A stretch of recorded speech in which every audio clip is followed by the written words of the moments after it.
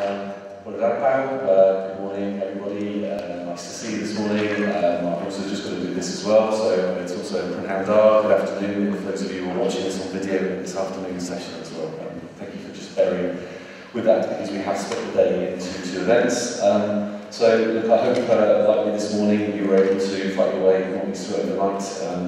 I guess this is the knock-on effect of Hurricane Irma over in the States. A few hairstyles went amiss this morning. I saw as people walking out through the car park. I guess this is Hurricane Ian this morning, maybe that you've experienced, but I'm glad to see you all here this morning. So, welcome, we're sort of the first Health Education Group at Welsh staff event, and I wanted to thank you for your time in coming over this morning. And I am really pleased to be able to be here and open this session as the Chief Executive of the NHS in Wales. And as David has indicated, I'm the senior responsible owner for this programme that has to ensure that we get to April the 1st next year and the launch of this new organisation.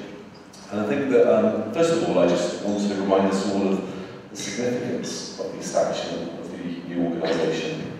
So, Health Education in Wales will be the 11th body in the NHS family. And I think that's a really important statement, and it's important not to just be understood by those of you in the room here today, but actually by all of those working in the NHS system in Wales.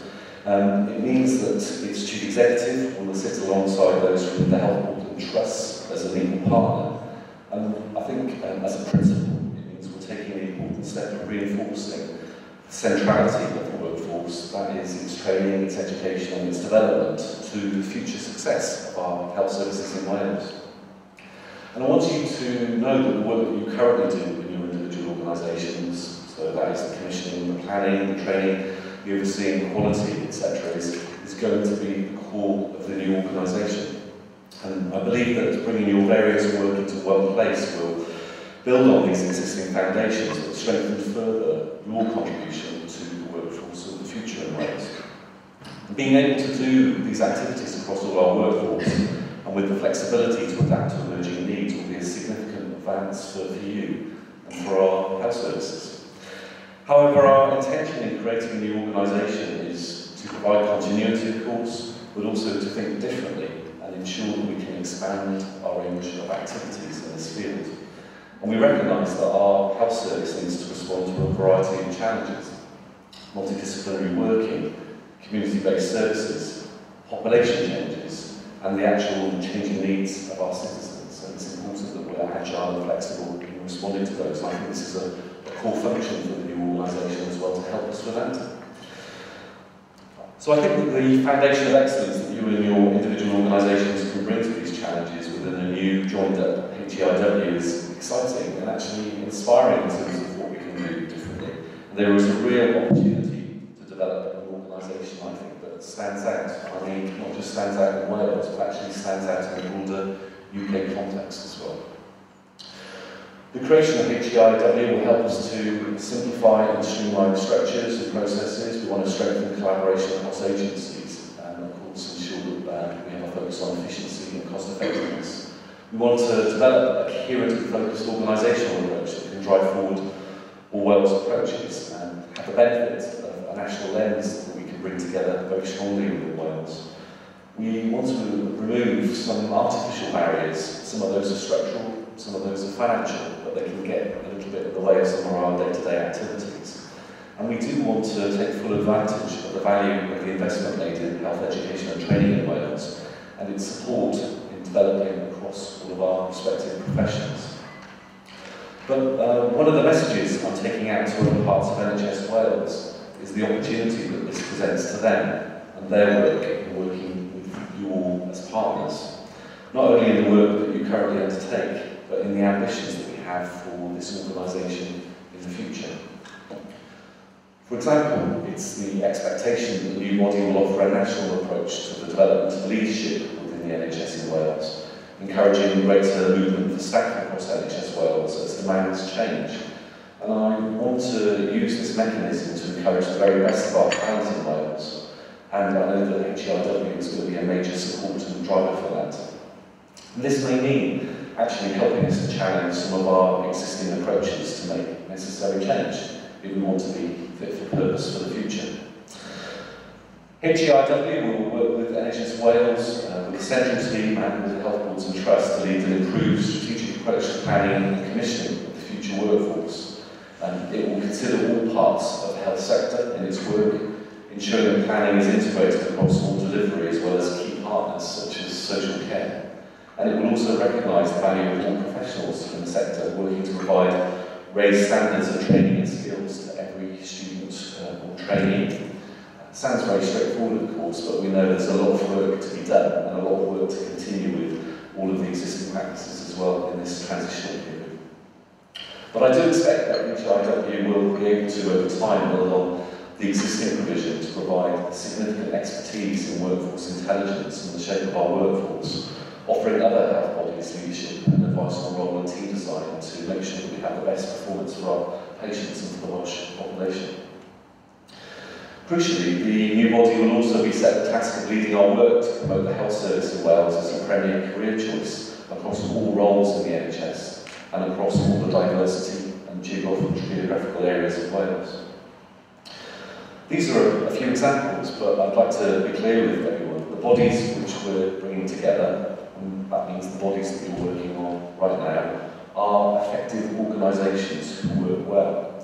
This change is not because of ineffective performance, and you will be aware of the review work that led to the recommendations for a single organisation. And we will want this professional performance to continue as we create a new body, despite the fact that we know that establishing new organisations can be distracting. It's really important to keep the focus on core responsibilities. As you know, we finance the areas of current organisations that will transfer to HEIW next year. Obviously that's built on some of the representation in the room here today. And whilst that doesn't provide absolute certainty and there may be some outstanding questions, I hope it offers some greater clarity as we go forward. The processes of a change such as this can be frustrating at times, but I am grateful for your patience as we move forward. It's really important that we continue to bring together all of the processes and decisions to enable a smooth transfer against the challenging timetable for April next year. Just to reflect on this, as a chief executive of one of the health boards that was created back in 2009, I remember us all working at pace to establish the new health boards in a transition period of 6 months. So I just want to emphasise that we can do this, but it's important to make sure that we get any unanswered questions on the table at this stage. I hope that's going to be part of your conversations and discussions through the course of today.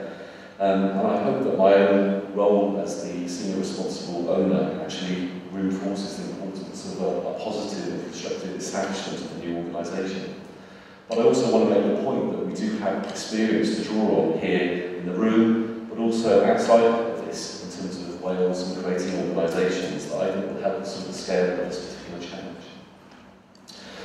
So I also want to take an opportunity just at the outset of your session this morning just to thank those of you who have been able to support the work through our work streams, the accommodation use group and elsewhere within the processes that are in place. I think that this spirit of collaboration and getting it right at this really early stage is vital if HEIW is to be a success, and I want to thank Peter, Margaret and Stephen and their teams just for the positive attitude that's been taken to date for the work that's underway. I think this has actually been very visible. I do thank you for that in what I know are tense times as we move forward with the new organisation. It makes a real difference, and I'm sure it will continue to do so, whatever, hopefully, little bumps occur in the road that may come in our way over the course of the next few months. I think we have to be pragmatic to know that there will still at this stage be some unanswered questions. And again, I hope you appreciate that today is a really important part of highlighting those to us. Now, as the morning elaborates, David's going to tell you a little bit more about some of the forthcoming milestones, and hopefully it will answer questions, if you like, in advance, or simply needing to pose them at this time. But it's pretty clear that September is a critical month for the programme. But just for my introduction and my piece, I just want to say how excited I am about the team here today, that there's a really good outcome to be aimed here, which I think is going to support us for better health services for the population of Wales. I'm obviously going to keep a close eye, not just on these early discussions here today, but also in overseeing the programme in particular over the forthcoming weeks. And I would just really like to maintain an open and engaging process right through, to give you reassurance, but also to take full advantage of the significant change that we're making and of course the significant experience that we have, not least in the room here this morning, but also in this afternoon session as well. So I was just going to finish off by saying thank you for listening, Diolch am wrando, but welcome to the 11th Health Organisation in Wales, and I hope you have a really good morning together. Okay. Very thank you very much. Thanks for listening.